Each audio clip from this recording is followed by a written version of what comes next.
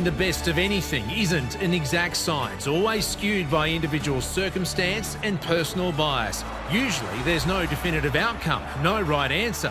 Yet a prominent Fitzroy player of the 80s recently said, Gary Wilson, in his era, there were none better in the AFL. He sat comfortably alongside anyone in the game during his 14 fabulous years at Fitzroy from 1971 to 1984.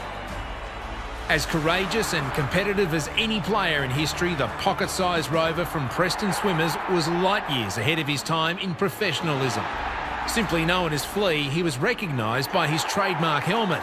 He played 268 games and kicked 452 goals for his beloved Lions, ranking third all-time in both categories. He averaged 25 possessions and 1.7 goals per game and kicked 30 goals or more in a season 9 times as a rover. Wilson a chance. He's going to take a bit of beating here. Wilson goes goalward.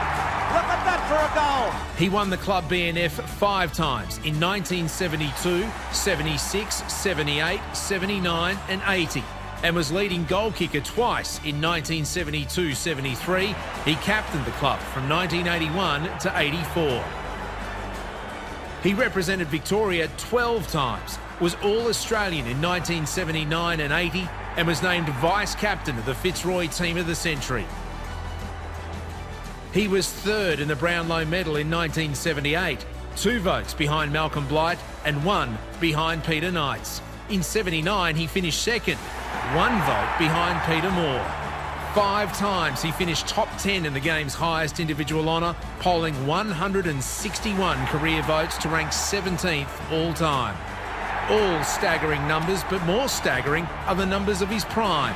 In 106 games from 1976 to 1980, he averaged 28.5 possessions and the same 1.7 goals per game.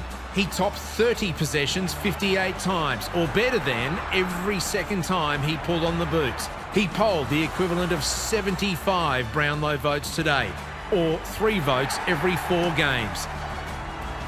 Inducted into the AFL Hall of Fame in '99, he was an inaugural member of the Brisbane Lions Hall of Fame in 2012, when Kevin Murray and Hayden Bunton were awarded legend status.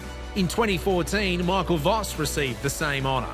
And tonight, we welcome another member of this truly exclusive club, a football masterpiece and one of the game's great gentlemen, the 4th legend of the Brisbane Lions Hall of Fame, Gary Wilson.